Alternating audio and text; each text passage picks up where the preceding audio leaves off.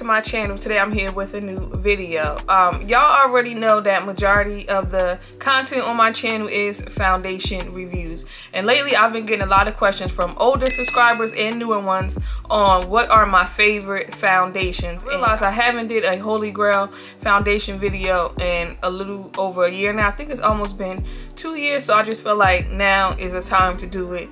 And in this video I did break down the foundations into categories, because really right now there are only maybe 3 foundations that I absolutely really like, and I didn't want to do a whole video on 3 foundations, so I decided to break it down. And each category is like matte coverage, skin tint, you know. So I wanted to make this a nice lengthy video. In case someone asks me, they can always go back to this video and see what are the foundations that I feel are my Holy Grail foundations. Ask over and over, what foundations do I really like? What is my favorite matte foundation? What is my favorite skin tint?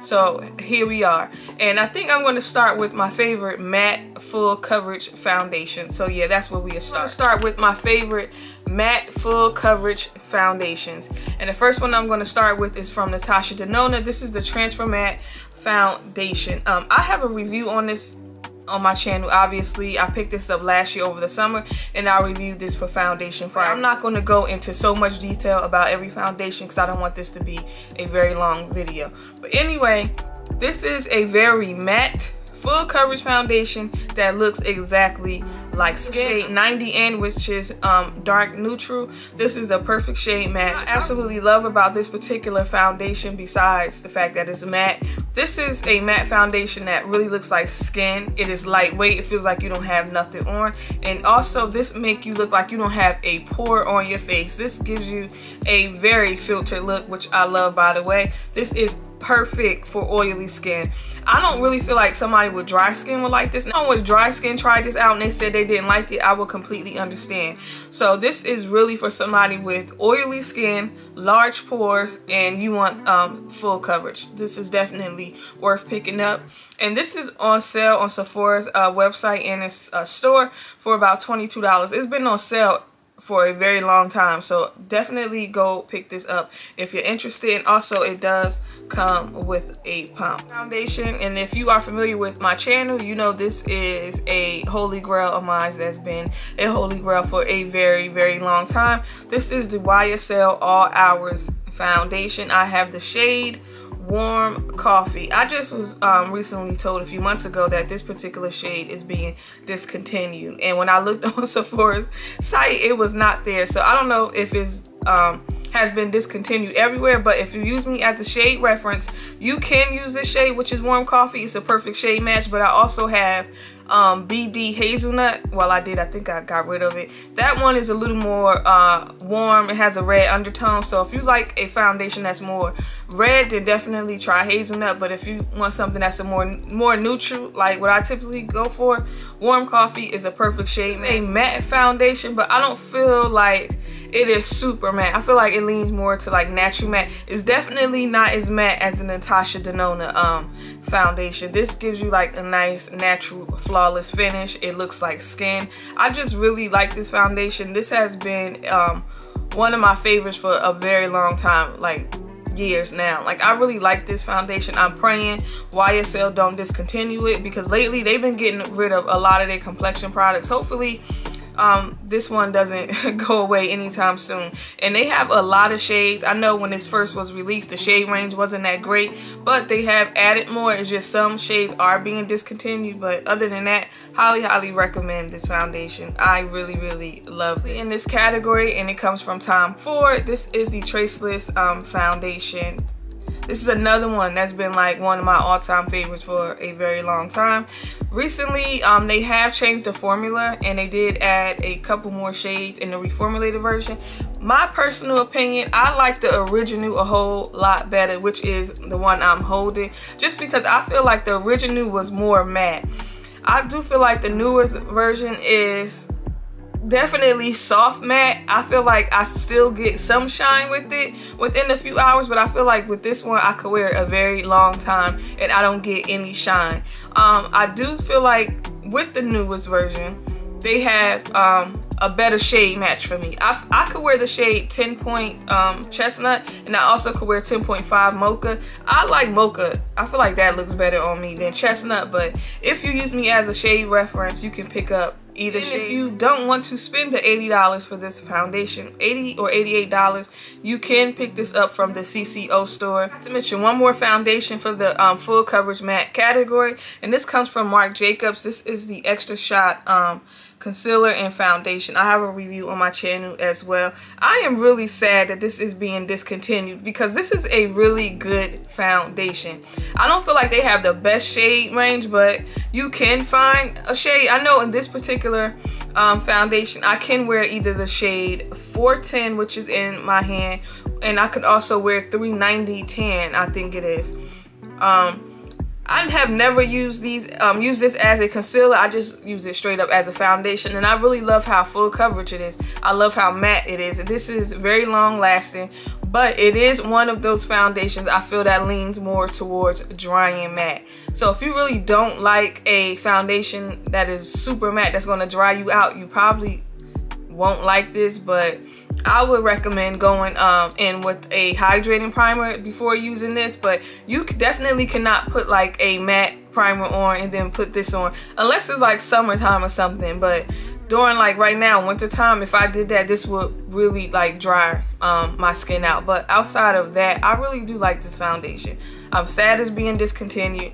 Right now it is on sale at Sephora for about $20, and also I did see this in Marshalls recently, which I was shocked about. Well, not really shocked, but you can find this in Marshalls for less than the $20 I believe that Sephora has it marked down at. Now for the medium coverage category, I'm actually shocked because now that I'm getting a little older, I'm actually preferring more medium coverage foundations, more skin light. Before I was like straight up matte. Don't get me wrong, I love matte foundations, but lately I've been reaching more for foundations that have medium coverage, ones that look like skin. So out of all the categories, the foundations I'm going to mention are ones that I constantly wear, like a lot. And the first one is a new release foundation actually, and it comes from Chanel. This is the #1 line. I've spoken about this foundation on my channel a lot since it's been released. I've been wearing this a lot. I really like how skin-like it looks. It gives you enough hydration without making me look super shiny or too oily. And this just wears nicely all day. This really looks like your skin, but better. It is on the pricey side. It's about $70, but I highly recommend. I'm not going to go on and on about this just because I have a dedicated review to this product, but I really like this foundation, and I have the shade BD1. Foundation comes from Shiseido. This is the Synchro Skin Radiant Lifting Foundation. I absolutely love this one. It is so worth picking up. I never tried the more mattifying one. This is the Radiant Lifting one. Now, it's radiant, but it doesn't look like it doesn't look glowy on me. Like, I could wear this for a long time and I don't look super shiny. I could wear this during the summertime and it doesn't make me look extremely oily. I don't know what it is in this foundation, but as you wear it throughout the day, as it sit on your skin, it start looking better and better, and it just really start looking more and more like skin. I don't know, like, this is really pretty on the skin. I highly recommend this. I really like this foundation a lot, and this is one I would definitely recommend. I have a review of this on my channel as well. You could definitely go check that out if you're interested in seeing a full day wear test with this one. And next medium coverage foundation that I'm absolutely loving. This is the Giorgio Armani Luminous Silk Foundation.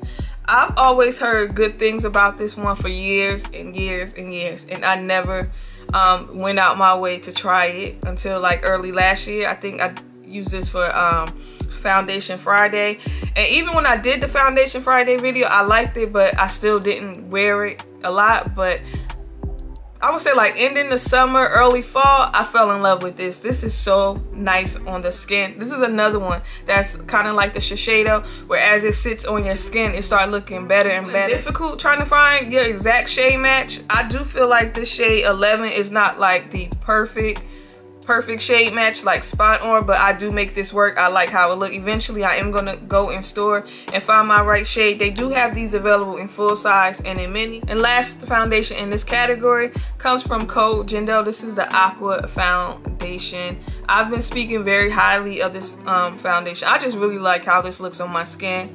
It is super lightweight, very skin light. It lasts all day. I can get an easy 8 to 9 hours wear out of this foundation during this current season, being that it's wintertime. It's a little cooler.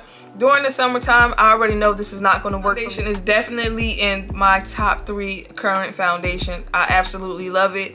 Now, if it performed a little better all year round, this would be a holy grail foundation, but sadly, again, this doesn't work well with my oily skin. Recently, I was watching Keeping Up with BB. I think that's her name. It might have been her. And she was decluttering foundations, and this was one that she said she absolutely loves, but she doesn't talk about it at all on her channel because of how poor the shade ranges are. And I would totally agree. That is like the only negative. They don't have a ton of shades. I think maybe they're about 10 or 12. And out of those shades, maybe 3 are deep. I know they're not a lot of deep shades. I have the shade 302, and I think there's a shade after 302. So you probably will have to look these up online or go in store and swatch them.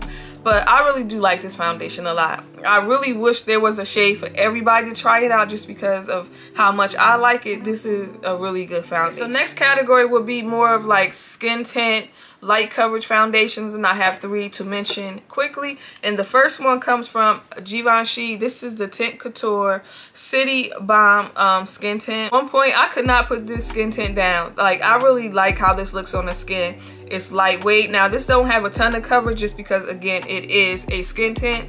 I don't even feel like you could build this up, but this is perfect for like everyday wear, or if you want to throw something on right quick while you're running errands. This will be one I would definitely recommend. I have the shade N405, which I feel is a perfect shade match.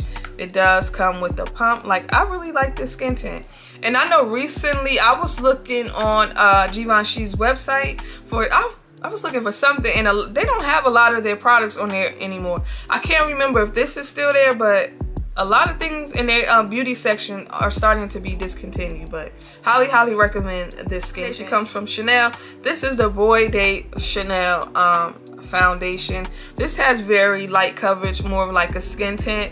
Now, we've already spoken about this is a product that is marketed more towards men, but I absolutely love it. This does come with a pump, so it is easy to dispense on your hand. Highly recommend this one. I have a review of this on my channel. I did a full day wear. I would highly recommend. Do not let the fact that this is marketed towards men, because regardless if you are a man or woman, you could pretty much wear whatever you want.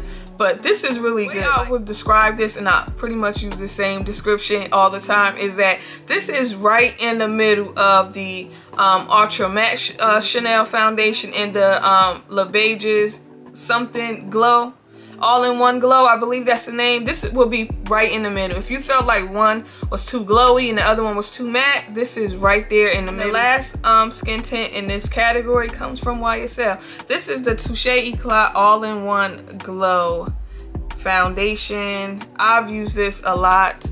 As you see, I've kind of put a little dent in it. This is my favorite skin tint. I never knew I could love a skin tint as much as I love this. Sadly, this is being discontinued. You cannot find this on Sephora's website, but depending on the Sephora you go to, these are still in stock and they're still on display. Definitely pick this up. This is so worth it. I don't even know what shade I have. I know I either have shade B70 or B80 because it doesn't say it on there, but I just like how this looks. Now, you can definitely build the coverage up on this to give it more of a medium coverage. Everything that I look for in a skin tint. It has light coverage. You can build it up if you feel like you want to build it up to more of a medium coverage. It looks like skin. Recently, YSL came out with the new skin tint. I think that's the name. That's a nice one too, but to me, that don't even compare to this. Like, this is 1,000 times better in my opinion. It has more coverage. It just looks a lot better. Like, I like this a lot. And y'all know I really like YSL. Highly recommend y'all go pick this up And the last category is stick foundations, and I have two I want to mention right quick. And the first one comes from Huda Beauty. This is the Faux Filter Stick Foundation. I really love this. I have the shade Mocha 500G. This is a pretty decent shade match. I do feel like this pulls a little olive on me. I prefer the shade 455, I think it's Chocolate Mousse. I feel like that's a better shade match. I just really like this just because of how skin-like it looks. Sticks are perfect for those days when you are in the rush, you don't have that much time. You can just apply it to your face, blend it out, and kind of almost go. So this would definitely be a stick foundation I would recommend. One would be like, this is not only one of my favorite stick foundations, this is a favorite foundation in general. This is the Tom Ford Trace Foundation. I love this. This was one of my go-tos. This is not a matte stick foundation, more of a natural finish. You could build the coverage up with this. Love it. It's not too drying. It looks exactly like skin. It lasts all day. Highly again, find this at the cosmetics company store. That is it for my Holy Grail foundations. I hope y'all enjoyed this video. Again, hopefully it ain't too long because I do feel like I've been talking for a long time. I think I've been recording this video for about 30 minutes, so yeah, my mouth is dry. I want some water. But anyway, y'all, don't forget to like and subscribe, and I'll see y'all later. Bye.